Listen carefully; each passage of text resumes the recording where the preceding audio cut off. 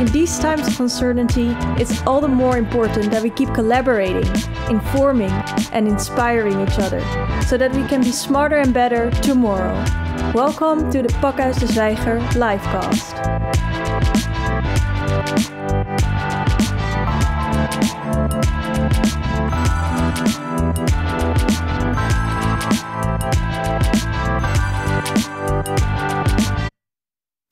A very good evening and a warm welcome to you. My name is Jurgen Chonnevong and I will be your moderator for tonight. We're broadcasting from Pakhuis de Zwijger, but from an empty room. 2 weeks ago, we've started with our livecasts. And even though the livecasts are born out of necessity because of the regulations around COVID-19, we've actually started to enjoy this new form of addressing themes that are important for the city. This is our second edition, the second edition of We Make the City Reset. The world is turned upside down. The streets are empty. Behind the scenes, behind this empty cities and behind the seemingly tranquility, there's a storm raging that ravages through our values and known structures. But instead of regarding this period as a temporary break from our normal lives, could we also take this time for a complete reset? How can we restructure existing and sometimes dysfunctional systems? In this new series, we will showcase the perspective of a variety of thinkers. They will reflect on the present-day situation, and they will do that through the lens of their own area of expertise, but with an emphasis on the creative industry. Because the corona crisis is, of course, without a doubt, a crisis that leaves behind a trail of victims. But are there also any transformations that we will be left with in the aftermath that can benefit us? During these times, it's the creatives who can visualize new scenarios and can develop new insights into our future. Our main guest tonight, I have to say, is Farid Tabarki. He's the founding director of Studio Zeitgeist. He's a regular contributor to the Financiële Dagblad, a Dutch daily newspaper focusing on finance and economy. And in 2017, his first book, The End of the Middle, was published in English. A very warm welcome to you, Farid. Please join me on stage. I will. Thanks so much. Thank you so much for being here. It's great to be here. How did you experience these past 3 weeks that are a bit surreal? Yeah, well, I don't know about you. It took me a week to get adjusted to it, or to find a new normality, if you can call it like that. But after a week, I kind of, managed to look to the new horizon that we are seeing now. I'm very curious to see what that new horizon is, and you've prepared a presentation. I did. The floor is yours. Okay, thanks so much. Yes, hello, everybody. We're now celebrating a period of Easter. We're probably also searching for some Easter eggs, or probably we have done so in the last couple of days. And with this, I would like to start my talk, searching for Easter eggs. Because Easter eggs is not only a thing we did in the last couple of days, because of celebrating Easter, but Easter eggs are also part of the creative industry because they can be seen in games and in films. Maybe you know this phenomenon of Easter eggs somewhere hidden in a film or a game. Let's have a look to a film which has such an Easter egg, and let's see what that means for our talk of today. Here we see E.T., a beautiful film from the 80s, and here E.T. Sees Yoda from Star Wars in the film E.T., which is kind of surprising. Why is Yoda in a film like E.T.? Well, of course, E.T. thinks that Yoda is from his galaxy, so he wants to go home, and Yoda for him is his home.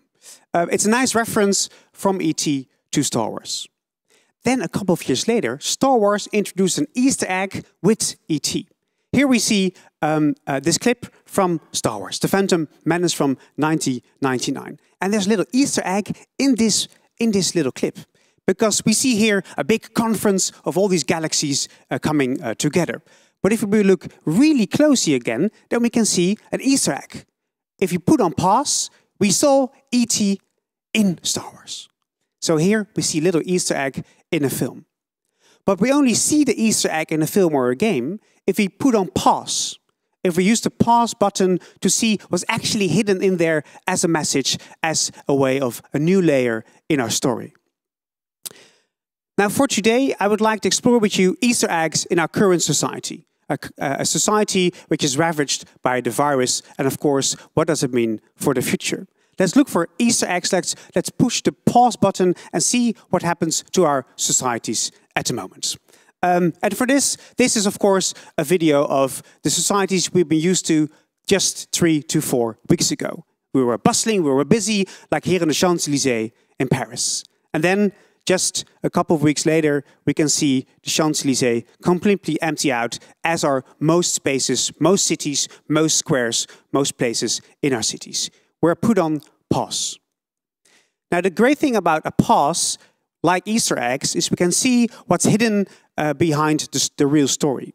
And for this, I would like to take you on what are the hidden stories within the current crisis, and what does it mean for the future developments, for our future society, for our future cities.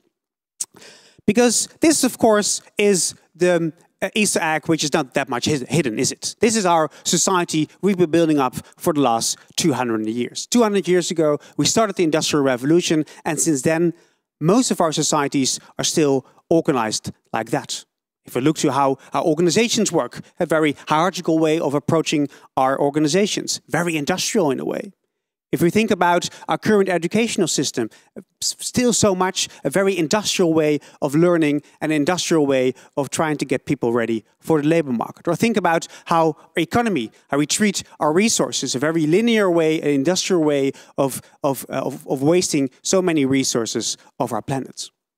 Well, this is not an Easter egg, is it? This is the societies we know and which have now been grounded to a whole.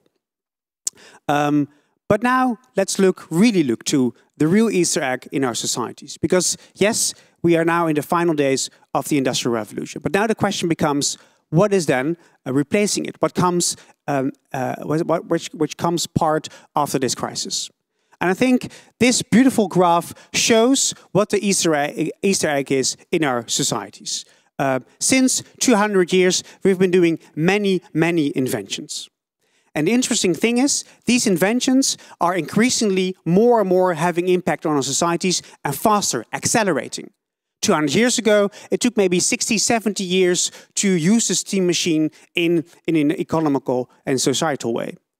But then we follow the graph, we're coming closer and closer to current age, and every invention we do closer to our age, the faster, accelerated the impact it has on our societies. When it comes to electricity, when it comes to the telephone, and eventually, of course, the internet. Something we invent yesterday is going to be impacted on our societies tomorrow, way faster than 200 years ago. Now, of course, the big question comes, okay, so what does it mean, this kind of a transformation? Because if we look to the past, we see in the industrial time, but we also saw the new time with an accelerating change of inventions impacting our societies. What kind of transformation then can we see in our societies? For this, it would be nice to do a little experiment. I think we are here in an environment, and you watching, which are people, I think, which like to do experiments. And I think an experiment shows really nicely what the transformation is, what the transformation is all about. I would like to go with you to the Arctic Circle, where it's really, really cold. It's -45, and this person has a hot pan of boiling water in his hands. What happens with a pan of hot boiling water when you throw it up in the air in an environment of -45? Here you see it. We see a transformation. Something was liquid a split second before it was entered into the air, and then it became solid. And this is, of course, all about physics. This is what shows this beautiful experiment. If you change the context of a molecule, of a society, then the society, a molecule, changes into a new phase. If it's cold, like the Industrial Revolution, everything becomes solid, the hierarchies, the educational system. And when things are heating up, it becomes liquid. And if it even heats up a little bit more, it becomes in a gas state. And that's the Easter egg. That's what's currently happening in our society for the last couple of decades. Under this Industrial Revolution, there was something going on, the acceleration of inventions, the impact it has on our societies. So our environment is increasingly getting hotter. Unfortunately, the planet is getting hotter, so it's also a literal meaning, but I, of course, mean it more as a metaphor. Because what we see is that our society is melting. Our ice caps are melting, but also our society and the structures of our societies. We are turning into a liquid society. That's something that we can look forward to, or we have to embrace after this crisis we are facing at the moment. Now, Zygmunt Bauman, a Polish-British philosopher, he for the first time developed this idea of the liquid society. And he gave this definition to that time. Change is the only permanence, and uncertainty is the only certainty. That's how he defined this coming age, this new phase of our societies after the crisis. And I must be honest with you. He, and also I, don't think this is a new utopia. It's not something which is going to be easy to grasp, because think about it. A time of permanent change and permanent uncertainty. That's something which has been growing in our societies, and that's going to be impacting, of course, our lives, our cities, and our societies. But I think it's the right analysis to make, and we should then think about what does it mean for our cities, what does it mean for our societies. Because the impact is huge. I wrote a book about the end of the middle, which is a phenomenon linked to the liquid society. Where's the middle if everything becomes liquid, becomes networked, becomes horizontal? What happens to the middle class? What happens to the retail? Already sectors in great trouble before the crisis, the corona crisis, and even in further trouble in the crisis we're currently in. What does it mean for our cities, our villages? What does it mean for the employability of people who are actually quite hard to employ anyway? Let's think about that impact when we think about this future society that we are dealing with. Now the question becomes, what do we do after the pause that we are currently in because of the crisis? Do we resume to business as usual, that our cities are going on like they did, that our society is going on as it did the governments, the economy? Or do we choose for the reset? Is it time for a reset? Because it's time to say goodbye to the Industrial Revolution, and it's time to embrace this new time, this liquid society. Now it becomes really interesting, because what does a global crisis do? A global crisis does two things. On the one hand, it tries to embrace the old times, the old structures we know. In this time, the industrial structures, we know them. So we use them because they are our safe havens. We have the nation state, and it's saving us from this crisis. It doesn't, but it feels like it does, of course. That's one component of a global crisis like this. But there's another component to a global crisis like this, because it also embraces the new things which are possible in our societies. And we've been seeing that in the last couple of weeks. Today, here in Pakhuis, we're embracing technology to still have this conversation with you about our future societies. We're embracing technology in education, in health. For the first time, we're really using the power of these new possibilities to create a society for now, to make links because we can't meet in real life. But in the future, of course, we'll make a hybrid model out of this. I really liked this quote in the New York Times from Rebecca Sohit. She wrote in the New York Times, "Every disaster shakes loose the old order. The sudden catastrophe changes the rules and demands new and different responses, but what those will be is the subject of battle." It's a beautiful quote, and it says something about that we're shaking off the old order, and we're trying to develop this new time, this liquid society. Now let me, with you, look to what does it mean? What three things should we do as societies? What are the challenges we're facing if we are embracing this time of change, which is not only this time of change, but the future time of change? What is needed? Well, in the essence, this is needed if you want to adapt to a time where change is always there. The change is not only in the last couple of 3-4 weeks. The change will be permanent in our societies also after this crisis. What do we develop?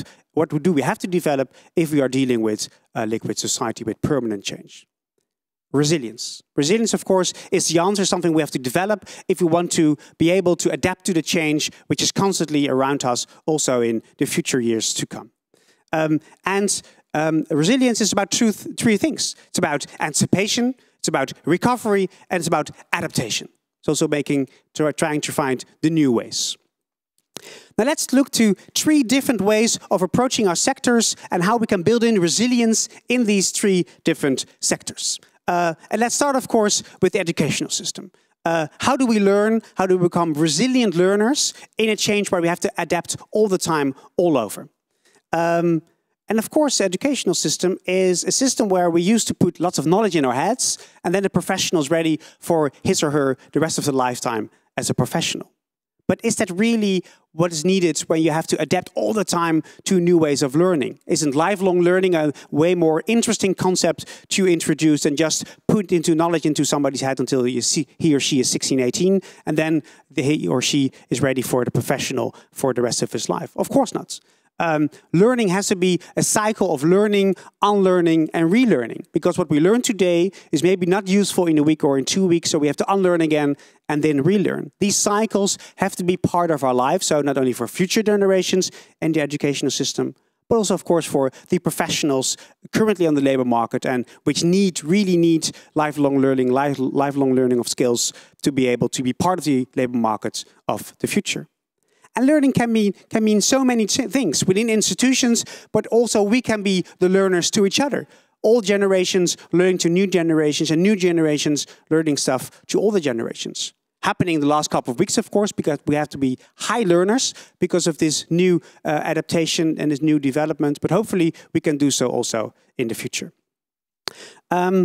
The second element that we have to create resilience in our organizations. How do we do that? Because hierarchies, the current way of organizing ourselves, is not very adaptable. It's very hard to make a change, to adapt, to become resilient if you are formed in the hierarchies, top-down way of organizing yourselves. And then the question becomes, yeah, but how do you create flow then? How do you create flow within the systems that we currently have, and how do you develop these new systems? And we have a beautiful example last couple of weeks, of course, because we were afraid that the internet would break, because we were at home, we're watching all these streaming material, we were working at home using all these new technologies, so we were afraid that the internet couldn't keep up with this online life we're now living every 24/7 a day. But the internet didn't break. If the internet was a hierarchical way of organizing itself, yes, then it would have been broken. But the internet is a network of networks.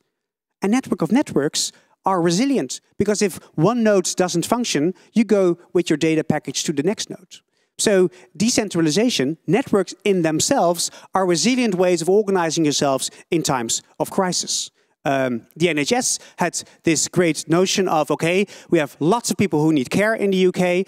We can't provide them themselves with our professionals. Let's create the NHS volunteer app. 750,000 people are now dedicated to the NHS to work out, to help people outside their homes if they need any help in their lives. So here the NHS created a network of almost 1 million people to create the services to the people who need the service the most. Great examples of collaboration between institutions, between citizens, to create the service that people need and in dire need, but also hopefully in the future. Because this need for collaboration, this is becoming resilient in a time of permanent change, is of course something we already have been seeing in the last couple of years. We see many sectors, the European Commission with a big research program where they wanted interdisciplinary working, a top soccer game like Barcelona, creating a hub with all kinds of organizations around Barcelona to become the best city and the best soccer game, but also pharmaceuticals like Johnson & Johnson, creating hubs and labs where people start collaborating without the need for a concrete proposal, but just to see how can we solve complex issues. And then there is, of course, the third big question: how do we create resilient economies? And you would say, well, globalization is a networked economy, right? So what are you talking about? We are networked, so this is a very resilient system. But of course it's not. It was shown the last couple of weeks. Globalization on a pause is not really functioning well, because all these materials we now need can't be found. But what is even worse, it's not resilience because it's depleting our planet, because we're not taking care of the resources in the fashion that we should.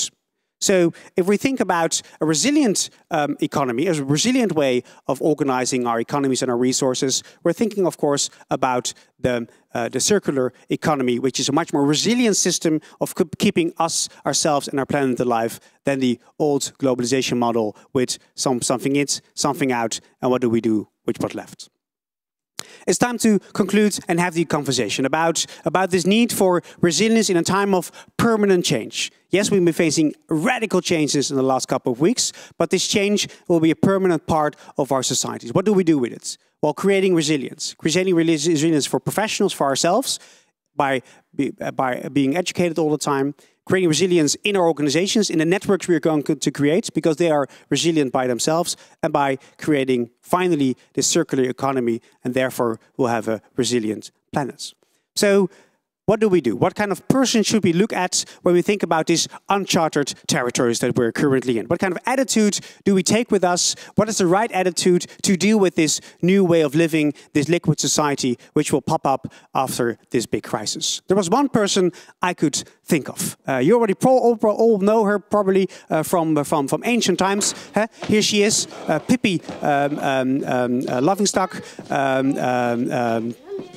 A great kick from Sweden, and she had a great attitude when it comes to the issues that we're having in our society. Because what was the morale of Pippi? Pippi always said, I've never done that before, so I'm sure I can do it. And with that attitude, I'm sure we'll create resilient cities, resilient people, resilient societies. And that's what we need for the coming years. Thanks so much. Thank you so much for your presentation. You're welcome. And there was a lot to fathom. Yeah. What I took from it, the liquid societies that we have to get used to require resilience for us, and that requires scenarios as well that we didn't develop yet.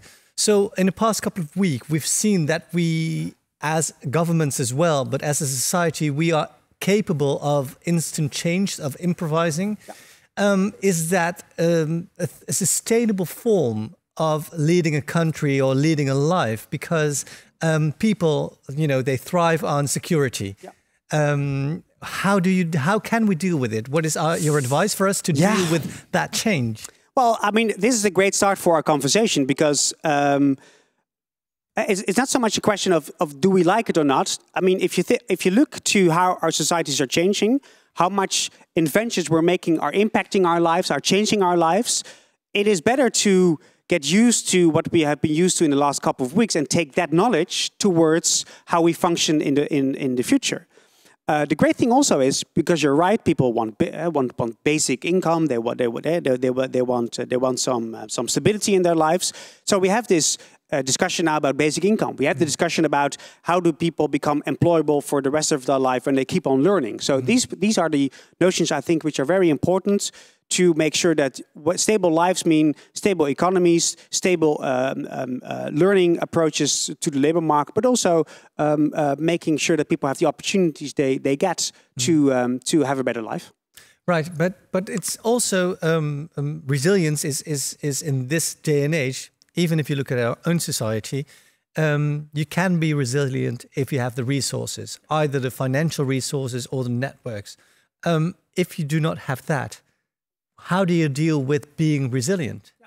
Well, I mean, for the sake of conversation, for discussion, I would say the opposite. I think especially in countries or areas or cities where there's a weak state, you see very resilient networks of people together in their village, in their neighborhoods, and they create the services and the resilience themselves by creating the networks they need. Mm-hmm. You can also say that the nation state and our way of creating the welfare state made us less resilient, mm-hmm. because now we see what we're dealing with if we have these issues. So maybe this interconnectedness, which many people already have, is something to look positive to and use in our current systems. But of course, you're also right. When you don't have the means, when you are struggling with access to education, of course, it's terrible what's happening now because you lack the education you already have. So, of course, there are issues for different groups, but I wouldn't say that only one group is affected by this more specifically. Mm. Can you give us any examples of people without that many resources that created networks that are resilient? Yeah, but I think, I mean, what's also fascinating about this discussion about, I think everyone in his or her neighborhood knows a place, knows a person who is this person, who is this node in your neighborhood where you go to for information if you want to check with somebody if he or she is well. I think in every neighborhood in Amsterdam, in Rotterdam, outside the Netherlands, we all know people who have this function. Mm-hmm. So the question becomes, how do we empower these people mm-hmm. to be in place and not get overworked? Because lots of these people get totally stressed out and burned out because this whole neighborhood is using them for their resources. So the question becomes, how do you create a system around these people that make the connections and that make people which are, well, left out, are not coping with it ideally, can still be part of this new way of working, this new way of living. And that means also a greater sense of solidarity to make sure that everybody is included, even the people without the resources, but with the networks.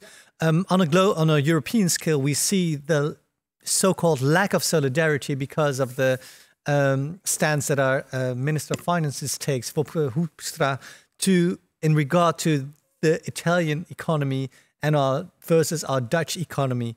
Can you talk about solidarity a bit in that regard? In that regard, I mean, if in this time of age we're not going to work together. That's also my whole statement during my talk. It's killing. I mean, then we're not going to really work it out, because I think in this really connected age where change is so rapidly, we have to really also depend on others. I mean, for now we can do it ourselves, but who knows in 2-3 weeks what happens. So it's better to have many options, and if things get better with Italy, maybe we need Italy back then, because we are in a crisis for some reason. So I think in a time of constant change, it's always good to have the great relations, because you will never know when it's your turn. Who you need in the future. Yeah, exactly. Yeah, and in that regard, will Europe be more or less divided after this crisis? Will we be brought together? Will it tear us apart? That's a very tough question, because as I also said in my talk, a crisis like this does two things. It reinforces the old, like the nation state we can see now, but it also embraces the new. And here we see a dilemma. If we embrace the new, we embrace, of course, international cooperation, international solidarity. We embrace the neighborhood, the city, the regional way of organizing ourselves, regional solidarity, where this nation state is actually less needed, because we do it in cities and in the regions. We do it on the international level, cities cooperating on the international level. There's not so much left there for the nation state. So it's tough now to make the right prediction, but if I look at the long-term trend and what we need, if we want to adapt to fast change, we can do it way better on the city, the regional level, and then do some international cooperation than this national level, which has been very efficient for the last 200 years. Don't get me wrong, but I'm not sure if it's going to be very efficient for the coming 200 years. Right. Steady goes a long way. You know, when you know what you're dealing with, you can anticipate. You talking about constant change. If you look into into the future, which you can't and also can do, can you say that this constant change can we regard it as a good thing or a bad thing? That depends on who you ask. I mean, I like it, you know. So personally, I'm fine with change. Now, I think it's a nuance. I mean, if we look to the long-term trend, the last 200 years. The change has been for the better. If we look to poverty rates on the global scale, they diminished in East Asia, South Asia. So it depends on how you look. I think some change has been for the better. We have internet, so we're now still connected, although we can't go outside, which is great. So I think these are very positive changes that we are embracing. But of course, there are negative aspects to change. I mean, the fear people have of what's new, can I adapt to the new? I think our goal is, and should be, prepare people to make them resilient, so they can embrace the change. And I think, and everybody can develop resilience by understanding what the future looks like, having the skills which meet with the labor market also in the future. That's something we can work on. But you can't understand what the future looks like if the future is constantly changing. So you cannot anticipate on, the situations that's going to happen in the future, or that you have to deal with in future. Yeah, well, yes and no, because if this future is this notion of liquid society, then you see organizing principles based around this society. Yeah? So it's arranged around networks. It's arranged around openness, around transparency. So if you take these principles, you can organize yourselves around that. I mean, that's not a hollow thinking. That's very concrete, and so you can actually make it very tangible if you want to do it. Right.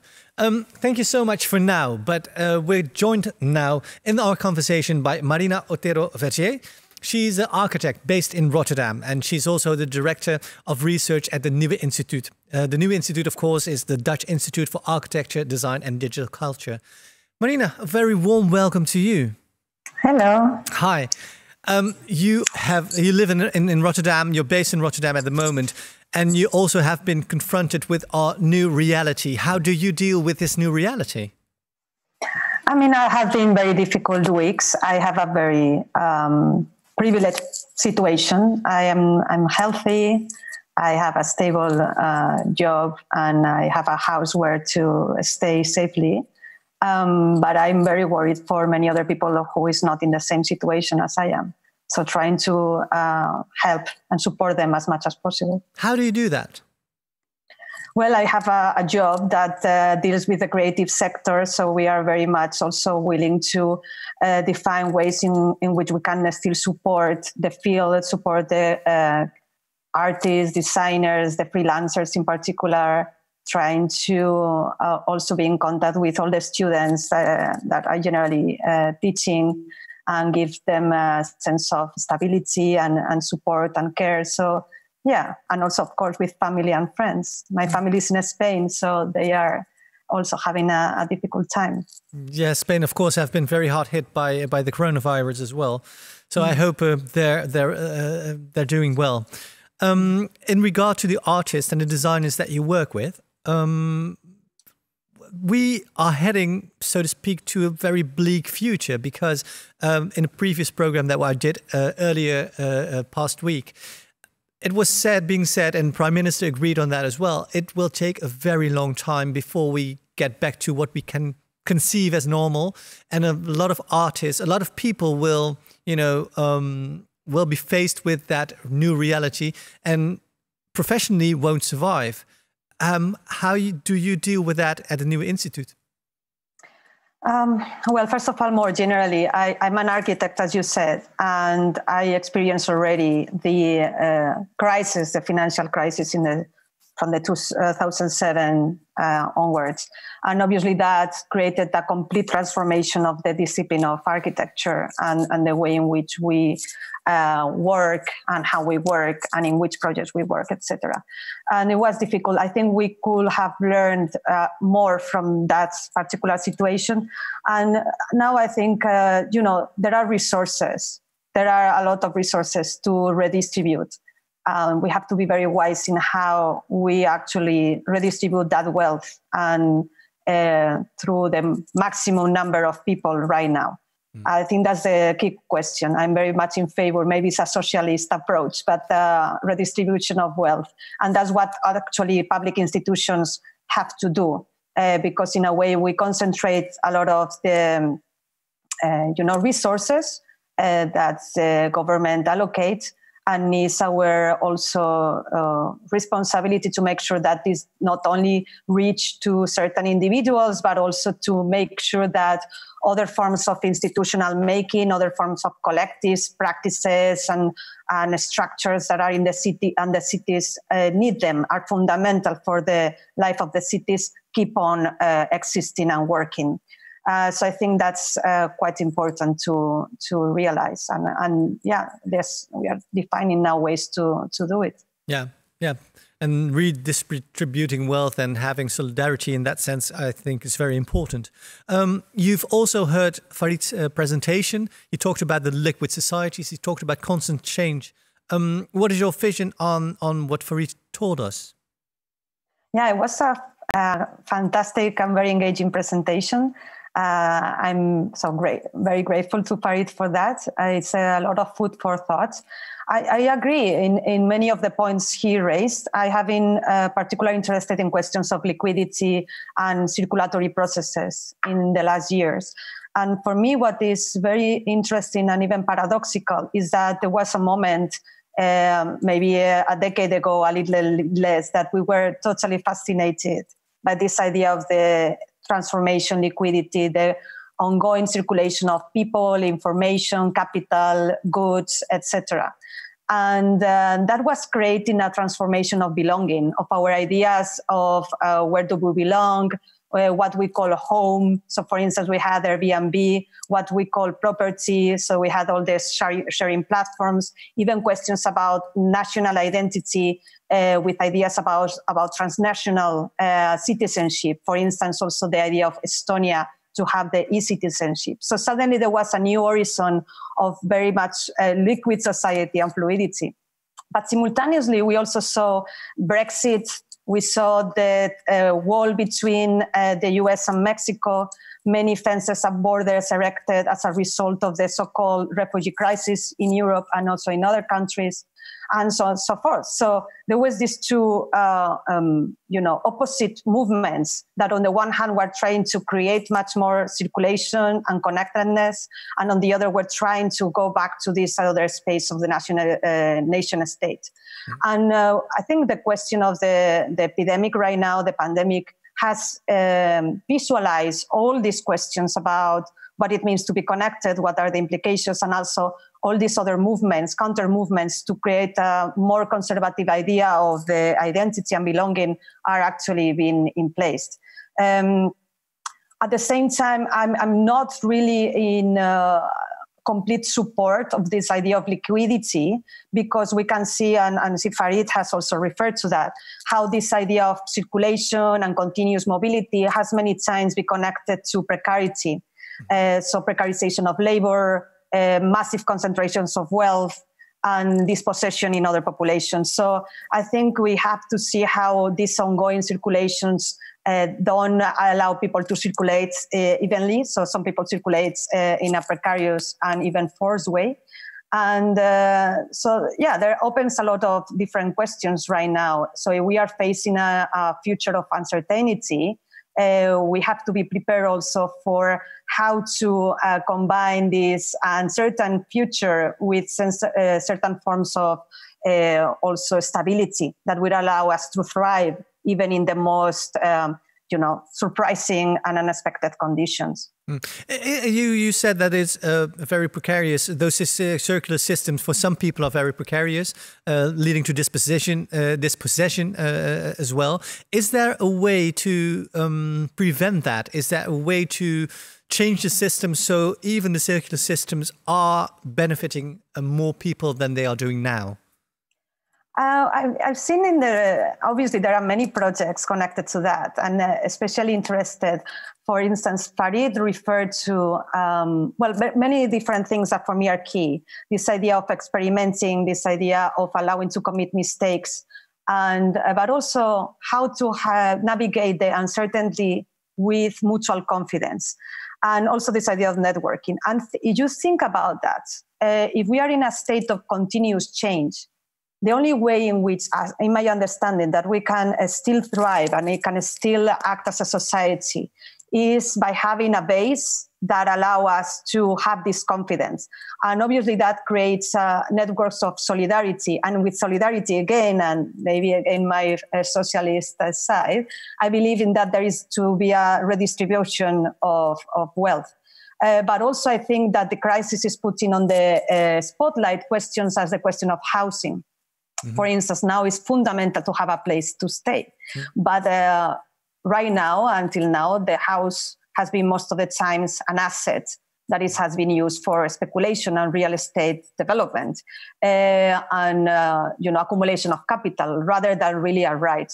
So I think if we all have access to certain infrastructures like a home or, if I said, education, health, those things to me are still extremely relevant.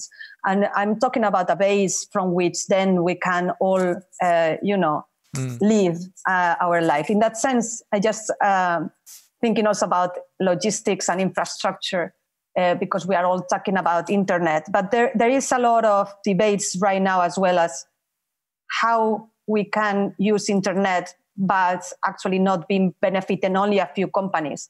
So there's many talks about collectivizing or making these infrastructures public. For instance, my good friend Jonas Stahl the artist, is launching a campaign for collectivizing Facebook.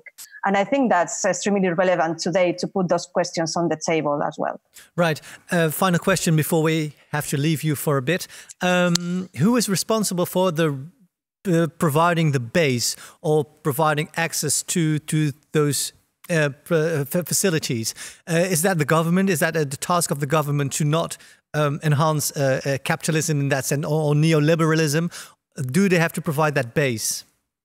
I still believe so. I don't think that all the responsibility has to come onto the individual, because unfortunately there are very different conditions. So I believe that there should be a base provided by the government. And I also, going back to the conversation before with Farid, I believe also in transnational governments, transnational alliances. And in this moment, the European Union is having a very important challenge in front, and I hope they will be at the level. Thank you so much. Please stay online with us because I would like to return to you later in the program. But for now, thank you so much, and would like to turn to Farid again. Let's talk to you in a bit, Marina. Thank you. That was a great conversation. That was it. Wow. It's very inspiring to hear that, Absolutely. and I totally agree with you. But the changing role of government, of politicians in that sense, is that the new way that we have to head to? Because you could say, if you look at the past decades, politics changed into short-term electoral institutions that, where electoral gain or electoral support is very important, and the long-term vision wasn't always there. What we're doing now, what we're seeing now, is that politicians are promoting a kind of a solidarity and collaborating, and hopefully are developing visions for a longer term. Is that something that is sustainable for future, or is this just this period, and after this period, it's gone again? Yeah, great question. Well, I mean, the model we're working with now, when it comes to the representative democracy, was a great model for the last 100 years for most people. But is it a model which helps us in this time of permanent change? I don't think so. And we see many initiatives, some citizens, like the G1000, started in Belgium, but also in the Netherlands and other countries, where you say, what happens if you put people next to a table, 10 of them, and discuss the big issues? And what do citizens themselves then agree upon if you put them on a table from all diverse backgrounds? And actually, they manage quite well to find the right solutions. So I'm not saying let's get rid of the representative democracy and we should have other types of democracy, but why don't we have different modes next to each other to make sure that we can use the resources, the scarce resources we have, with different models of discussion. In the German-speaking part of Belgium, they now have a citizens' council based on a lottery. And so people are just like the old times from the Italian city-states from back then. Was based on a system of lottery only for the sons of the rich families back then. But now it's a random lottery in the German-speaking part of Belgium next to the representative democracy. So we have to explore new ways of giving voice to people, and therefore make it inclusive and, as you say yourselves, try to solve the problem we have with the current representative system. Am I too attached to the old system to say that the lottery idea scares me immensely? Because there are a couple of people that I do not want to have any power at all. No, okay, that's too black and white, of course. What's interesting, I think, maybe also for the further discussion later on, it's interesting. Are we going to adopt one new model, or is it something? Do we need different models based on principles next to each other? And see what happens, what works next, what happens now. And I like the idea that the last 200 years were stable and it was functional and it worked like that. But for a certain amount of people, it has been misused the last couple of decades, and we see the increasing issue with solidarity and with the increase of wealth. So I'm not sure this current system is doing that well when it comes to our resources. So I'm in favor of exploring new ways. Well, the momentum at the moment is there. There is this crisis. There is need for change. But if we look back at different other crises in the past, we weren't very successful in adapting and changing society at that moment. If you look at the banking crisis, at that moment there was an idea of we have to change the system, we have to change the neoliberalism or the capitalist system as well. at that moment, everybody agreed on that. But then everything kind of recovered, and that idea, it has passed. Yeah, that's true. On the other hand, we know there's no system which is going to be there for the rest of its life. So there will be a change. When is the change? Well, you're right. The banking crisis was a good crisis. Never waste a good crisis. We wasted it. Well, there's another crisis with many debts, with lots of poor people being in big trouble now. So it's not something to look forward to. It's not good that we have a crisis. But let's see what's happening. Let's see what the momentum is, the undercurrents of our societies, and we can make these undercurrents systematic and make it for the better. Right. I think that's our challenge. And we're here, smart people, let's do it. It is a challenge. You brought some clips with you in order to illustrate some ideas that you have. Yeah. Let's start with the first clip. Can you describe what we're going to see? Yeah, so we're going to the European Commission, nice. which made a great announcement last week when it comes to what can European solidarity mean for citizens of Europe. Let's have a look. Yeah. So today, besides liquidity and other support, we are introducing a new proposal to kind of preserve the vibrant heart of the European economy, and this is its skilled workforce. The lockdown paralyzed the demand and it paralyzed the supply. Many companies are now left with no income, and if we do nothing, they have to lay off their workers, their employees. And this has, as a consequence, when the engine will restart, when the world economy will restart, they will not have the skilled workforce they need to take the offers. So we will lose markets, and this will limit our recovery. And this is why we introduced today SURE. SURE is Europe-supported short-time work. It can mitigate the effects of the recession. It keeps people in work. It enables companies to return to the market with renewed vigor. The Commission will provide loans to those member states that need them to strengthen their short-time work schemes. These schemes now exist and are planned straight across the European Union, so SURE can benefit all member states who want to use it. We can mobilize 100 billion euros to do this, and this will be made possible thanks to member states' guarantees of 25 billion. And this is European. Wow. Yeah. So why I want to show this is the idea behind this is let's keep people in their jobs and train them for the next job. Because what a waste if now people become unemployed, have to be reskilled anyway because our economies are changing so fast anyway. So we need this big learning push. Let's use the crisis now and the unemployment of people now, give them this stable income they need, which the European Commission now gives to member states, and then they can use the time to actually get a skill which is usable for the future. I think is that a realistic scenario? Oh. I mean, this is the European Commission chairman, so it's chairperson, so that she knows it, right? So, that doesn't always ensure us to have a realistic scenario. I mean, we get the opportunity, use the opportunity. Is it realistic? I'm sure many companies, many member states are watching and thinking this is completely up our sleeve. It was said also in the conversation. Estonia is a country which is really thinking well about the current possibilities of technology and how to use them for the better of their citizens. There are many countries, many regions, many cities which are taking next step. Not everybody, no, not everybody. But if we have a forefront of a coalition of the willing, the others will follow. Right. So hopefully there will be enough people willing to experiment with this. Right. Marina, what's your vision on that clip? What do you think of it? Yeah, no, I agree with Farid. And also going back to the previous point about the G20, I also think that these new forms of governance are interesting.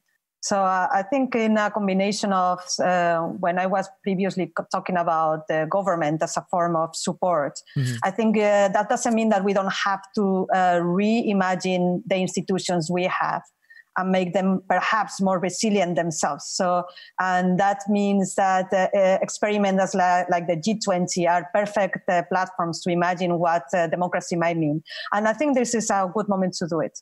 Okay, thank you so much.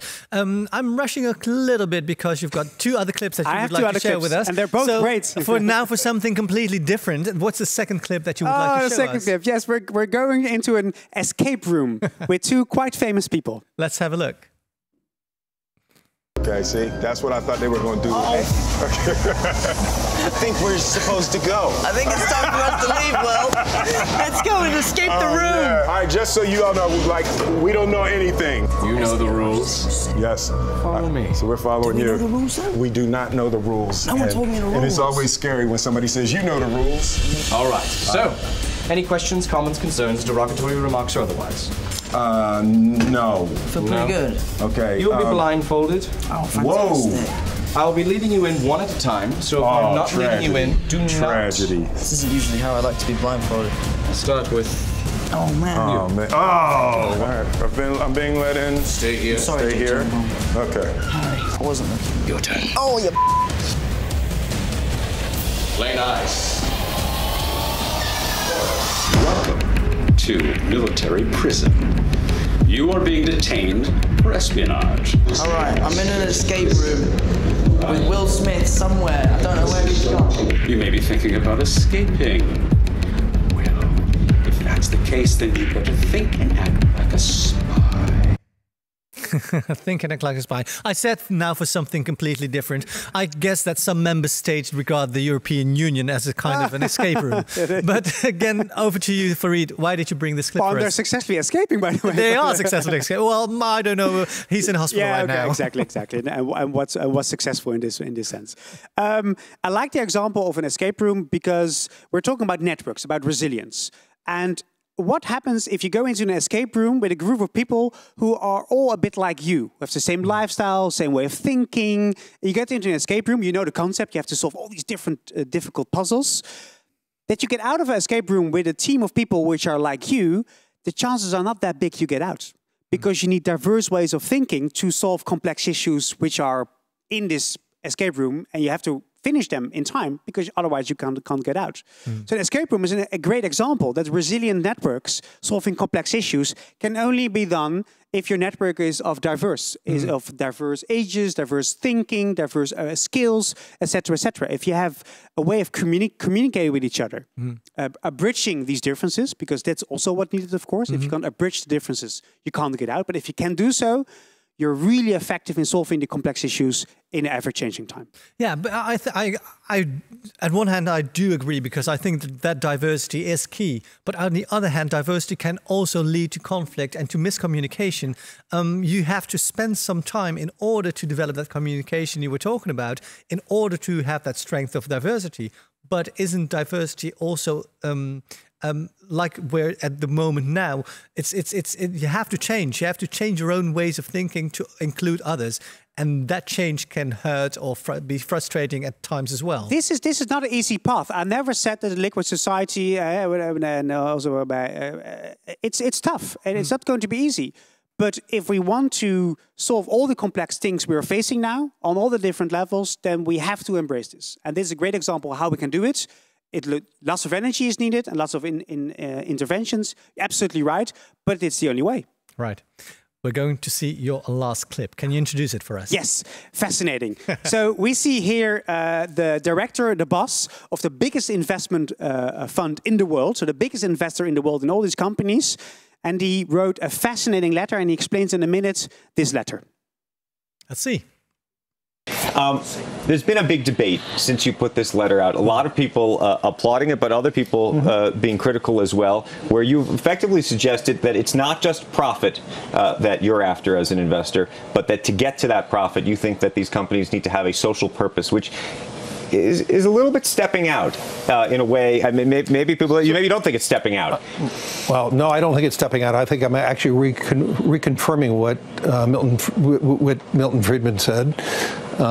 If you read his whole essay that everyone talks about, he talks about that you need to be connected in your community, especially for small companies back then in 1970. As global companies who are here in Davos, we have communities everywhere, and we have to be connected with every community. But the most important thing I said, and I repeated maybe 3 times, profits are paramount to everything a company does. And their connectivity with their shareholders is about profits. What I did say, though, to remain in front of change, to be a part of a growth environment, I believe the involvement in a community, to have a purpose, is vital for long-term survivability, but long-term profitability. Why did you want to share this? This is fascinating, no? This is the head of capitalism. Yeah. And he says, you can be critical, this is a marketing trick, etc., etc. Exactly. It probably is. But just listen to the words and not think it's BlackRock, but just, I mean, he's right? I mean, apart from that he should do it, and he's not doing enough. Exactly. I totally agree.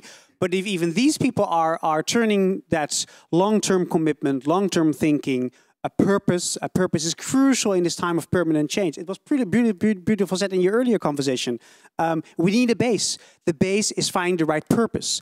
But isn't that easy said when you are speaking from a privileged position, when you're speaking from a position that in a sense abused or misused the capitalist system for their own gains, and when you finally accumulated all the wealth, it's good to say, well, we have to change our ways. I agree. So let's keep them to their words. So they're using it, they're saying it. I think we believe we need purpose in a liquid society. So build this purpose with each other, with everybody included. That's the need for diversity, because otherwise it's not going to work. Right. Marina, how you mentioned like the providing the base. We can also look at those big companies that are, very affluent and very wealthy in order to provide that base. How do you regard that clip that we just saw? And is it feasible to have them being accountable for providing the base?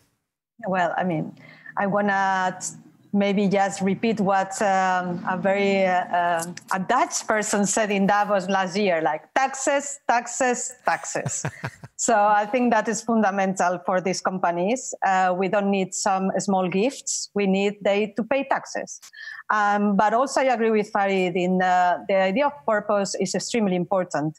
And maybe we think about this accumulation of wealth and this, functioning of many businesses and big corporations, and they don't have any purpose. For instance, all these big financial markets that are only based on speculation, maybe we have to start thinking about why are such an important part of our society and how they are able to dictate that much our lives.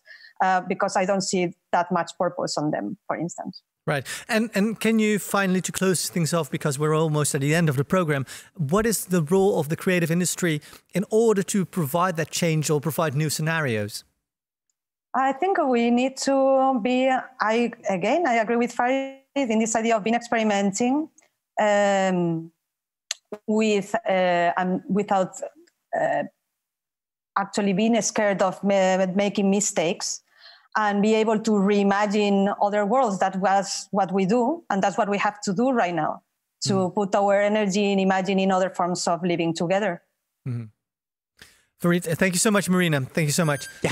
Farid, in our final minutes together, look into your glass orb and predict the future. We will be here in 5 years' time again. In 5 years, okay. Right. It's not too long. This is like the immediate future. Yeah.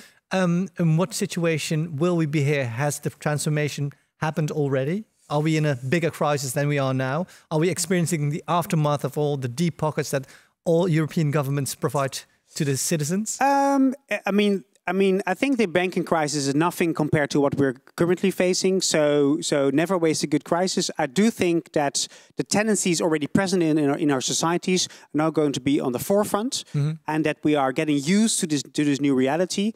And try to make this reality as inclusive, as prosperous for the biggest part of our societies as possible. Right.